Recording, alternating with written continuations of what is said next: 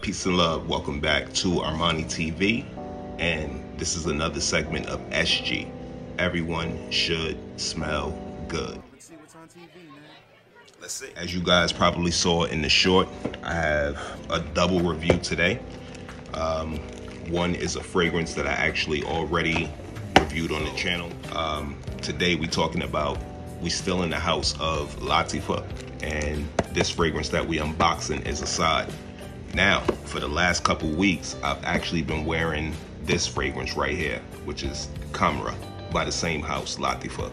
So we're gonna break down the notes on this one, and I definitely wanted to show you guys the presentation. So it sits right here inside of this nice, it's like a velvet lined sort of box. The bottle actually resembles like a glass of cognac, but you got like a nice little mirror here on the back of the box. Very cool. Rich, luxurious sort of presentation here with the Khamrah. So again, what does it smell like? In the top notes, you got some cinnamon, you got nutmeg and bergamot. In the middle notes, you got dates, praline, tuberose, and something I actually had to look up, which is called mahonio. And what I found on Google, mahonio, often used as a synthetic note to capture the essence of lilies, infuses fragrance with the luxurious floral abundance, its scent capturing the sheer elegance and poetic beauty of nature's blossoms. So I'm not really into floral scents, but apparently that's what the mahonio is inside of this fragrance here. It's capture the essence of lilies. But in the base notes, you got some vanilla, you got tonka bean, you got benzoin. Something else I had to look up. This is probably what makes this fragrance as unique as it is. Something called akigala wood. Through the innovative use of biochemistry, akigala wood is a manufactured ingredient described as a woody, spicy floral all at once, which is very, very unique.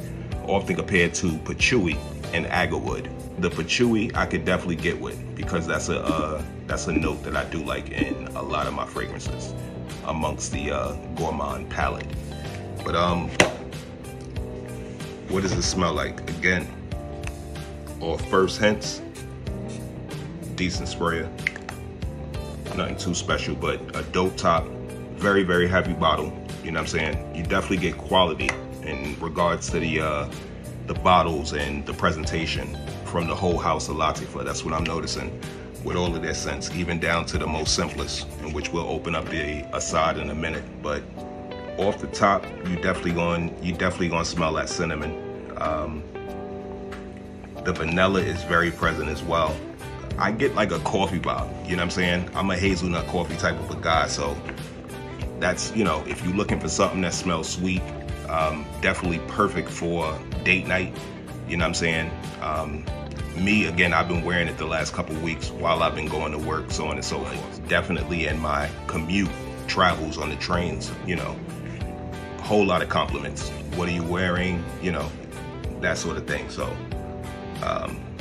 and the longevity on this cologne, super, super, super dope. You're definitely gonna get a strong 6 to 8 hours. So if you spray this on before you start your day, whether you're going to the gym, you're going to work, whatever the case is, a good 6 to 8 hours is what this gonna last. And you're probably gonna smell it after that.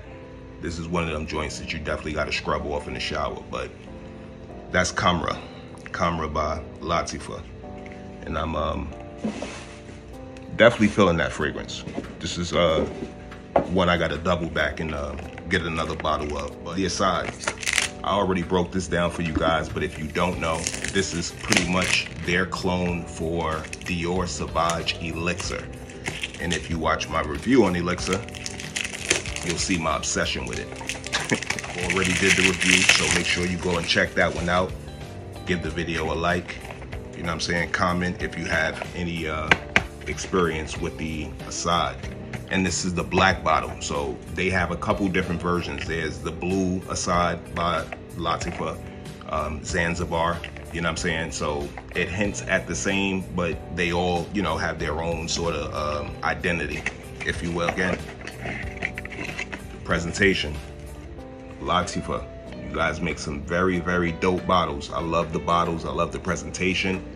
The weight, you can tell, is, you know, it's not made with any sort of cheap materials. They definitely put quality and effort into all of their bottles and the designs. You know what I'm saying? The black and gold on this one.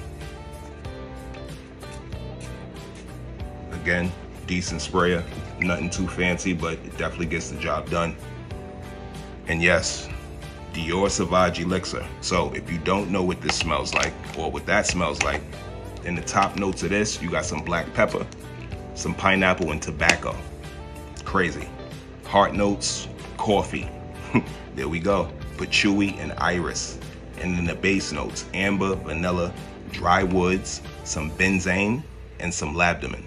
And this is definitely another long-lasting fragrance. 6 to 8 hours, probably even more is what you're gonna get on this. Most of their fragrances, or everything that I've purchased from them so far, has been eau de parfums.